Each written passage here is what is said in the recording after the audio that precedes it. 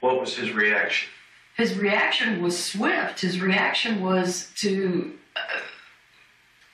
grab the gun, grab my husband by the collar, threatening.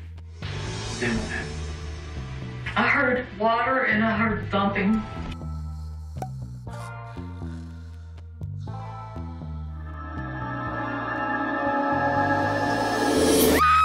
Good evening, crows. I'm Andrew, your host, and tonight we have a lover's triangle. A husband is murdered after finding his wife's live-in boyfriend. Live-in, as in living in the closet of their home. So, crows, tonight we're going into the closet to come out of the closet. That didn't really hit. Okay, whatever. This is the story of Martha Ann Freeman. Let's do it.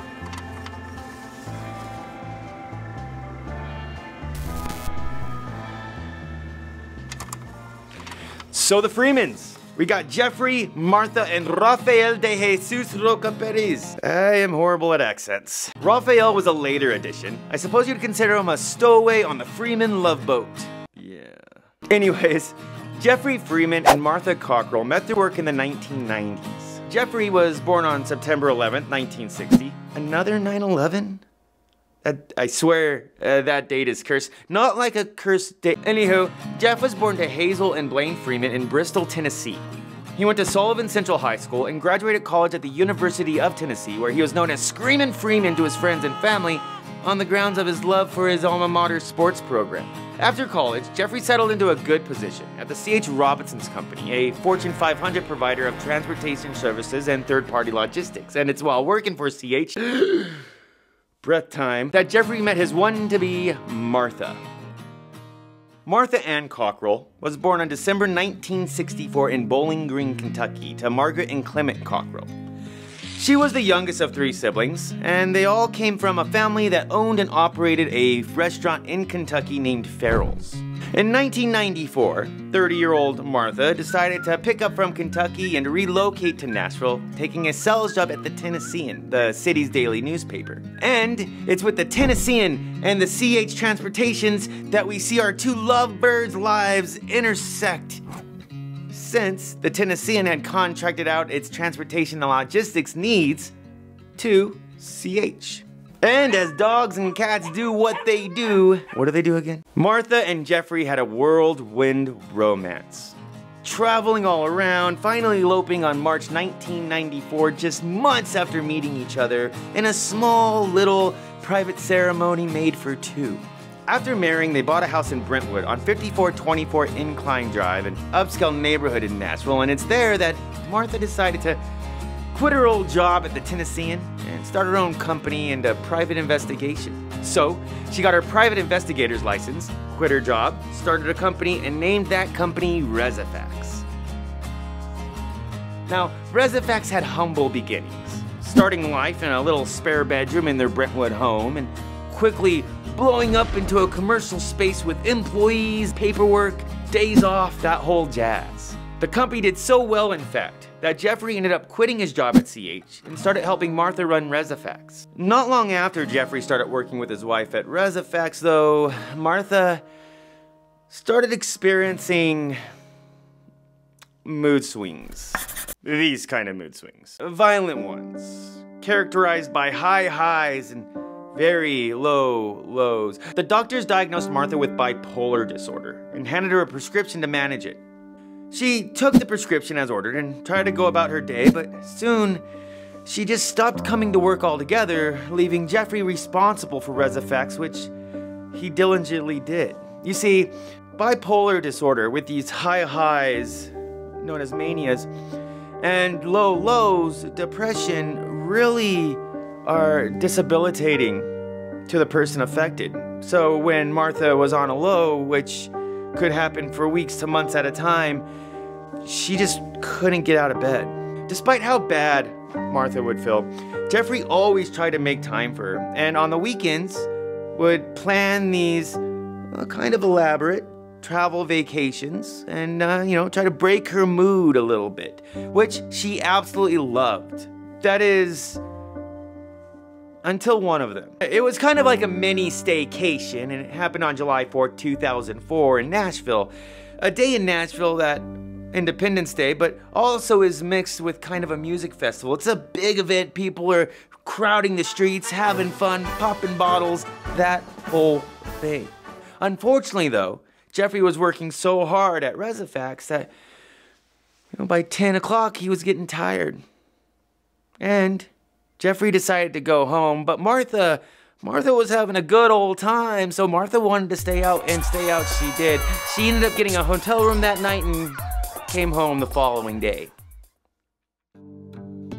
When Martha came home, however, the day after, she changed. She was no longer interested in Jeffrey, it seems. That spark had gone. Matter of fact, it was like she was reconsidering the marriage altogether and moved out of the house and into an extended stay hotel room at the Candlewood Suites. Now, Jeffrey was determined to save the marriage, and he figured maybe she was just going through a spell. So, he helped her along the entire way of living in Candlewood Suites. He paid for her hotel room, her food, the whole 9 yards. Whatever Martha needed, Jeffrey provided. However, unbeknownst to Jeffrey, Martha wasn't the only one living at the hotel room.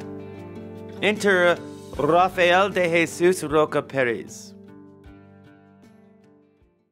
Rafael de Jesus Roca Perez was born on December 24th, 1969. A Mexican national, he was in the States undocumented and was in Nashville on that same 4th of July that Martha was at when she didn't come home that one night. And he was also at her hotel room that she had purchased that night, and not the only one. You see, as Martha was going out, painting the town red, popping those bottles, she met Rafael and his two friends, and they all went back to the hotel room and had a little bit of the naughty. So that happened. But fast forward, back at the hotel room, it seems like Martha never stopped seeing one of those three men that she brought home to the hotel room, and that was Rafael. She called him Christian. I did some research onto why, don't know. What we do know is that Rafael wasn't bilingual. He didn't speak very much English, so I don't know how that relationship worked, but something tells me it wasn't high in the communication department. It was probably more physical than anything. Jeffrey eventually discovered that Christian was living at the Candlewood Suites and confronted Martha about it. Which, in a surprising twist to the story, instead of a big blow-up happening, Martha ended up just giving Christian the good old Dear John letter, the boot, and getting back with Jeffrey. It was slow at first, right? It wasn't just immediately jumping back into their marriage. They still slept in separate bedrooms, but she was back home, which Jeffrey was ecstatic. However, what Jeffrey didn't know is that Christian moved back to Brentwood with Martha, actually living in the closet in the bedroom she slept in.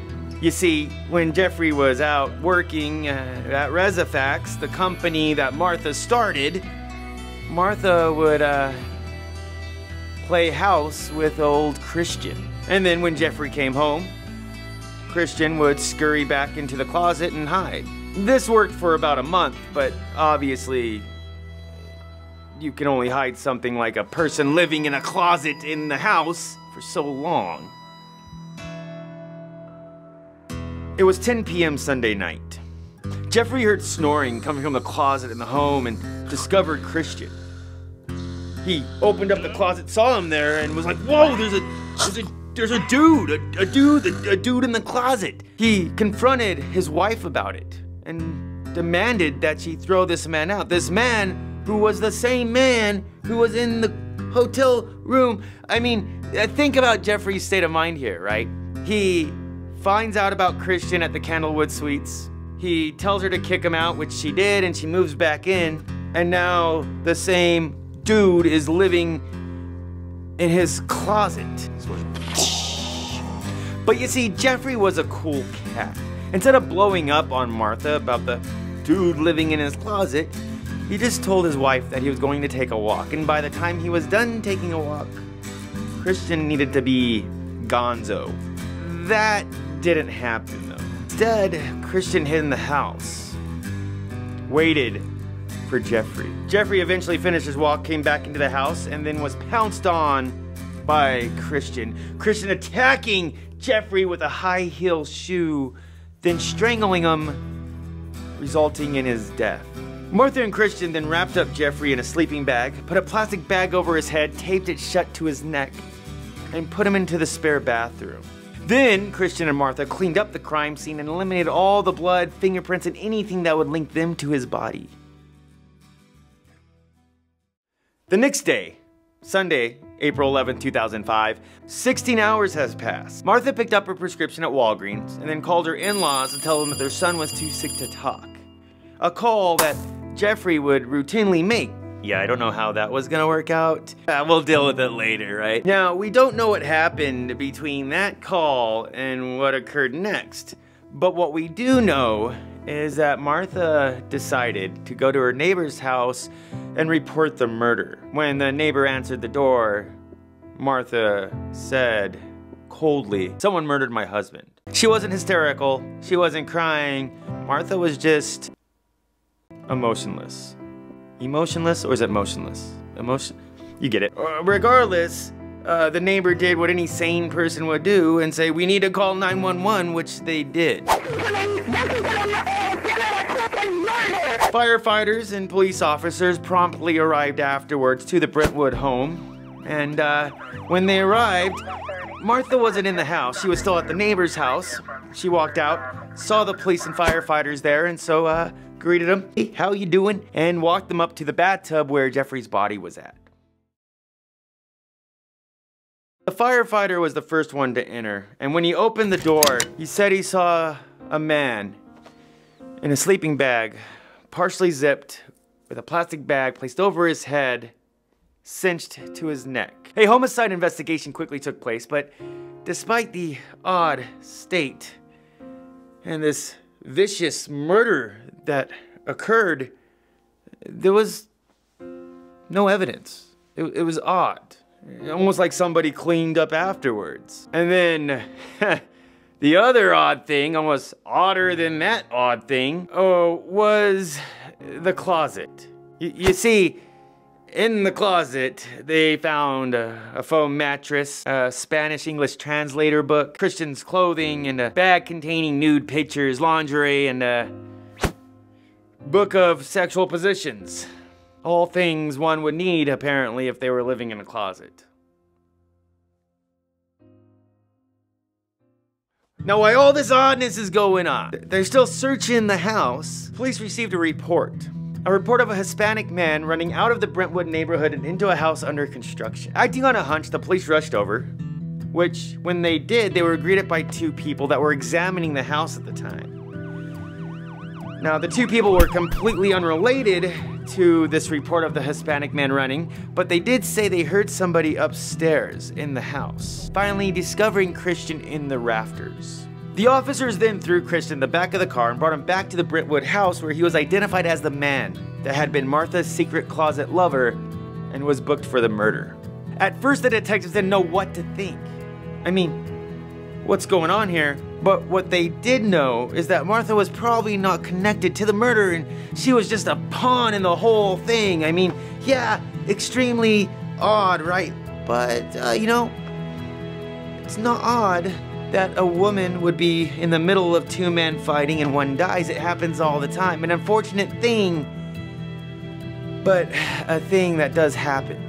And with that understanding, Christian Rafael de Jesus Roca Perez was charged with the murder of Jeffrey. The trial was odd, to say the least. It was presided over by Judge Casey Moreland, and it was going reasonably well.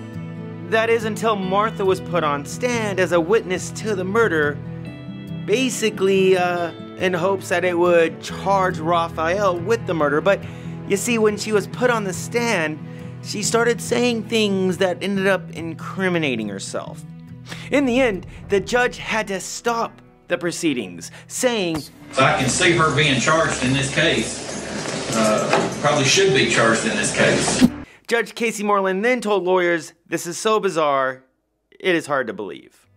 Needless to say, 4 months later, on August 2005, a grand jury indicted her on 1 count of first-degree murder, and although she was initially given a plea deal of 20 years, she would do 6, she rejected it.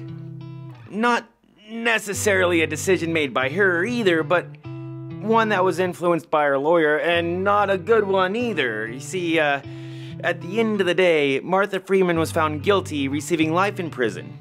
She'll be eligible for parole in 2063.